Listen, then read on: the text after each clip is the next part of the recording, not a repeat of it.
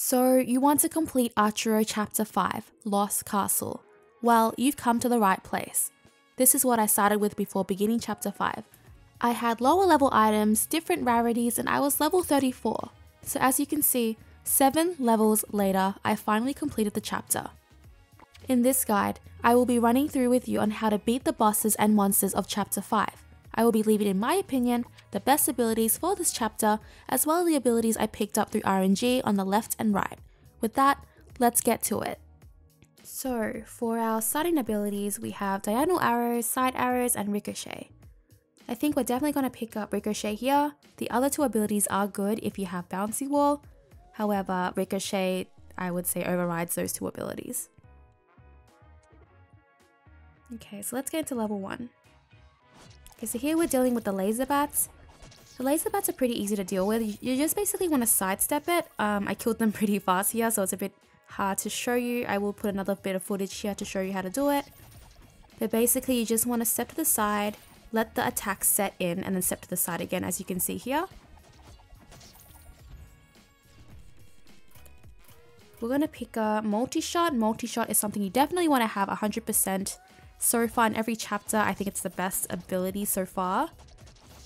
As you can see, we have the skeleton guys and the purple monsters. They're pretty straightforward. With the skeleton guys, they just are always trying to chase you, basically just wanting to hit you. They do run as well, which can be pretty annoying. You want to kill them as fast as you can because they can do some pretty hefty damage. For the purple guys, they're also pretty straightforward. They shoot out a purple projectile. And with that purple projectile, it is absorbed by the wall. You have headshot, bouncy wall, and freeze. We're going to pick up bouncy wall here in the hopes that we get diagonal arrows or side arrows, but hopefully diagonal arrows because that ability works best with this ability. Okay, here we have the skeleton guys and the laser bats. So as you can see, you just have to step to the side basically. So let the attack set in. You never want to run with the lines on you. Like, you want to let the line set in with the laser bats, because if you run with the line, it actually gives you less room to avoid it. So you want to let it set in and then just take a step and move out of the way. Now I cleared this level pretty easy, but this level before I got pretty strong was actually really hard to do because I was cornered a lot. And you definitely don't want to let yourself be cornered in this chapter because the skeletons can make it really hard for you to avoid the projectiles. We have attack speed, attack boost, and fire circle. We're going to pick up attack boost for more damage here. In this chapter, you definitely want a lot of damage. You want to kill the enemies as fast as you can. So we have a lot of bats here. You basically want to sidestep it. Luckily, the bats are pretty easy to kill, which is really, really nice. So on to our first boss. So we have the dog boss. So the dog boss is really, really easy. So I kill him pretty fast here, but basically he always dashes 3 times. On his third dash, you can hit him twice before moving out of the way. When he jumps on you, you can hit him about 2 to 3 times before moving out of the way. That's basically what you want to do. And as you could see before, I was always running diagonally. That's because if you run straight, you're more likely to get hit by him. So always run diagonally and basically just follow his pattern. So here we have the archer. I don't even know what they're called, but they're pretty easy to kill because they don't move, they stay still. And basically with those, they like the bats, except they shoot faster. For here, we're gonna pick up side arrows since we have bouncy wall. So with these archers, you just want to basically step to the side. Like once the line is on you, just step to the side. You don't want to run with it. Like basically just like hit them once or step to the side. So as you can see, bouncy wall and side arrows is proving to be very nice here. I'm killing them really fast all at the same time, which is really nice. So just more of the same guys. As you can see, I'm just stepping to the side.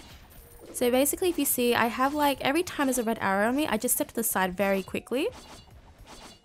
And you can see sometimes I take a few steps. I kind of take like, depending, if there's like, for example, if there's 3 arrows pointing at me, I take 3 steps to the side. Okay, so these guys are really easy. They don't shoot directly at you. You basically just have to like, just watch your character to avoid the projectile, sorry. Okay, here we're going to pick up piercing shot because piercing shot works really nice with bouncy wall. Okay, so with these guys, as I was saying with the rock spinny guys, they don't shoot, they don't aim for you. So you just want to avoid them just by looking at your character. If you watch your character, it's way easier to avoid projectiles, because if you're looking at the enemy, you're actually not paying attention to other projectiles.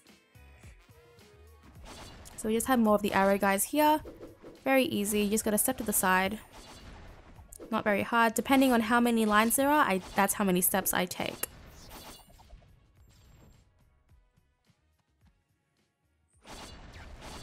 Just gonna kill all these arrow guys here. As you can see, Ricochet is really, really nice because the enemies are very close together. Now we're already up to our second boss, and we have another ability. We're gonna pick up attack speed boost here for more DPS, so we can kill them quicker. I didn't pick up crit because apparently there is a glitch with crit at the moment. I'm not sure how true that is.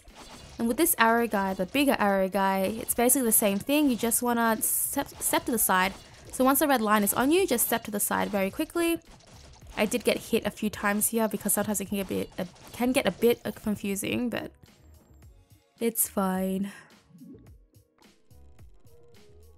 Okay, so here we have some more XP. That's nice.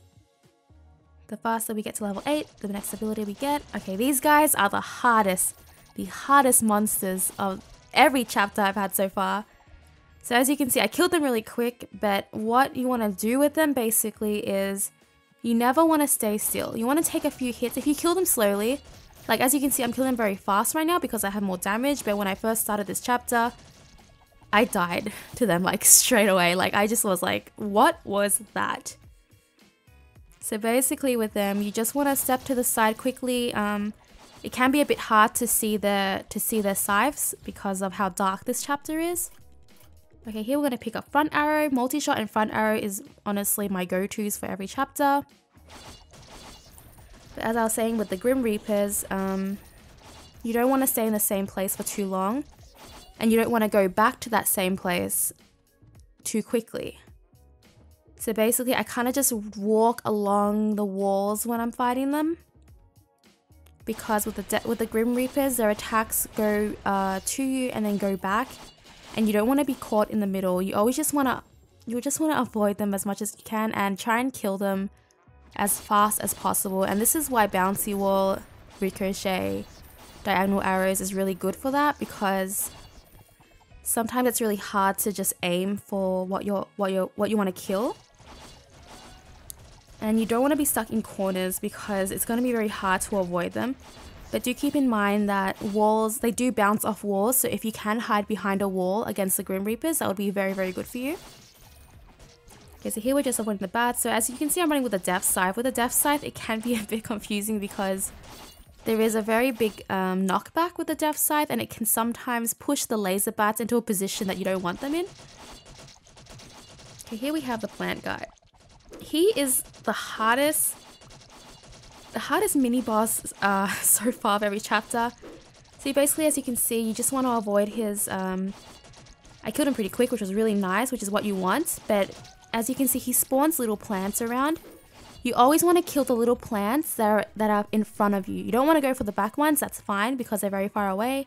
And we're just going to pick up Bloodthirst here for some lifesteal because the other two abilities are meh. And with the plant guy, so basically when he throws the ball, you kind of want to just like go to the opposite side and pause and then like wait for it to pop, basically. It's very, very easy. It took me a very long time though to get it, and I still die to him sometimes. Like he's not a boss that I just like straight away beat. So as you can see here, we're just fighting all these monsters. The Ricochet again is doing very nice work for us, and Bouncy Wall. It's very, very nice. We're having a really easy time because of this, but if I had any other abilities, like if I didn't have these abilities, I wouldn't be having an easy time right now, even with this much damage. So I killed them pretty fast, but as you can see, those are the dogs. Those dogs are really, really annoying. They don't aim for you. I'm going to pick up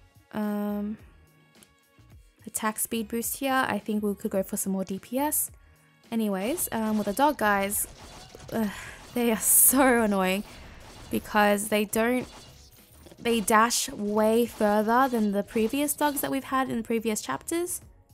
So you just want to avoid their directions, and they don't go after you, but you can get in their way really easily.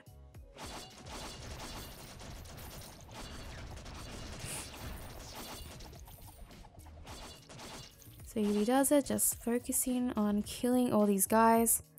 It's very nice that we have Bouncy Wall, like I said, those abilities.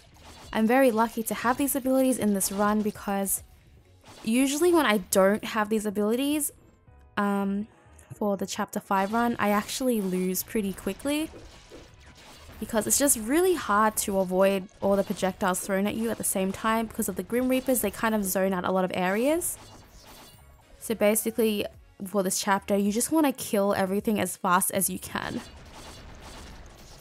Okay, so as you can see, a lot of projectiles, but I'm killing everything really fast, trying to get it out of the way. And we're already up to the next boss, which is very nice. Okay, let's see.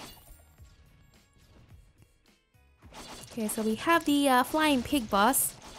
Now, in my opinion, it was a bit confusing for me because with all the projectiles that I have here, and I did lag here as well, which is really annoying because I was so caught off by the lag that I guess got hit by a bunch of stuff. But he's not as hard as it looks. This guy's not as hard as it looks. You basically just want to keep to the wall, basically like in a box, like move around in a square box until he like throws a projectile that sticks onto the wall.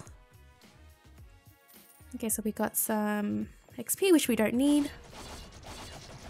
So a lot of walls here, which is really nice. I honestly love it when the levels have walls because with this chapter, you can avoid pretty much everything hiding behind a wall apart from the laser bats. The laser bats are the only ones where their attacks are not absorbed by the wall. Okay, moving on to level 42. Very easy. I actually found level 40 to 50 not as bad as level 30 to 40. For some reason, level 30 was just crazy for me. Like, I just struggled so much during the levels in level 30. Okay, moving on to level 43. Just some more death scythe guys and some skeletons. So just remember, the easiest way to avoid projectiles is to watch your character. With the death scythe guys, I would say it's easier to avoid the projectiles. I mean, honestly, you should avoid it as long as you're not standing in the same spot. If you're standing in the same spot for too long and they're still alive, you're gonna get hit by their projectiles. And you don't want to run back to the same spot. You want to wait a bit until you run back to that spot because you could still get hit by it along the way. Okay, going to level 45. Now this is the last time you can pick up a heal. You don't get a heal before the end boss, so if you need a heal, pick it up at level 45. Okay, we just have some more spinny guys and some more skeletons. So as I said before, the spinny guys do not aim for you. You just got to avoid their projectiles. And the attacks are absorbed by walls, so you can avoid them by hiding behind walls. And we have the doggos again. So as you can see here with the doggos, I have a lot of knockback on my side. So that's really, really nice. So I think with this, honestly, the Scythe, in my opinion, is the best weapon in Archero. It has a lot of crowd control with the knockback. Like, it really helps out with pushing back away the melee enemies.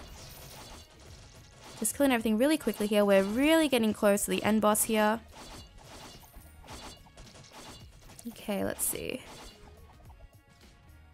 So having a really easy time with these abilities. These abilities are just amazing for this chapter. Like, it took me a long time to figure that out because before I just got single targeted abilities, and then I realized, well, actually I got single targeted abilities because I was struggling a lot with the bosses. And then I realized I couldn't even get to the bosses and the monsters were giving me a hard time, so I switched it up and I found what really works for this chapter. I'm not sure how it would go with other weapons, of course, though. Okay, just gotta finish off these last two bats. See, as you can see, the annoying thing about the Death Scythe is that it pushes them into the wall and you have to wait until they come out before you can hit them again. Okay, so we're at the end boss. Now, this guy is really hard. So as you can see, he shoots projectiles here. You just want to avoid them. And with that, you can see that he's about to do that when he's clapping. Basically, with this guy, you have to be very patient when killing him. I did get hit a lot by his abilities and everything. So basically with him, you just want to take like maybe one shot and then move out of the way, and then one shot and then move out of the way. depending on what attack he's doing. For example, if he's doing that attack, you can hit him like maybe 2 times. When he's jumping, you want to run away as much as you can. And when he's doing that, you can hit him a few times as well, but make sure you get out of the way. And when he's clapping, you can see when he's about to do the floor attack. When he claps like that, that means he's going to hit the floor. And I'm going to be honest with you guys, this is actually the second time that I've beaten him in Archero. Every other time I didn't beat him. This is the second time I beat him because he was so hard. Like, I actually had so much trouble with him. And unfortunately with the end boss, because it takes so long to get there, you get the least practice with the end boss. And I can show you a compilation here of just how much I struggled with this boss. It was very hard and I still didn't perfectly hit him. Like, I still got hit a lot. So if I didn't pick up the HP boost, I probably would have just died. But yeah, that is pretty much it for the end boss. So basically with that guy, you just want to only hit him once or twice.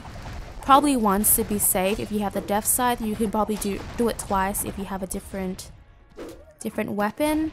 And depending on what attack he's doing, you can hit him maybe a couple of times. But you want to keep moving. In this chapter, you basically want to keep moving and you don't want to stay in one spot unless you have a lot of damage, a lot of CC, which is crowd control, and well, if you have the Death Scythe, you should have crowd control. And you basically want definitely want bouncy wall and diagonal arrows. That really helps you kill things very quickly. And I also just want to add that the freeze ability is also very nice in this chapter because it can cancel out some of the enemy's abilities with the Death Scythe. I'm not sure if it works with other weapons, but I will check back on that in another video. But anyways, I hope you guys enjoy the video. I hope it's helped you in some way. I'm sorry it took me so long to beat this chapter. It was hectic. I tried for so long, but anyways, feel free to like and subscribe if you enjoyed the video, if this helped you out. Click the bell if you haven't already. It really, I think I'm repeating myself. It really helps me out again. But yeah, I'll catch you guys for the next one. Bye! So we have Bolt, Bouncy Wall, and Side Arrows. We're going to start off with Bouncy Wall. I think Bouncy Wall diagonal arrows in this chapter is very, very useful and you definitely want it. Let's see. So we have the skeleton guy. Oh no, oh no, oh no. There's music sound on this.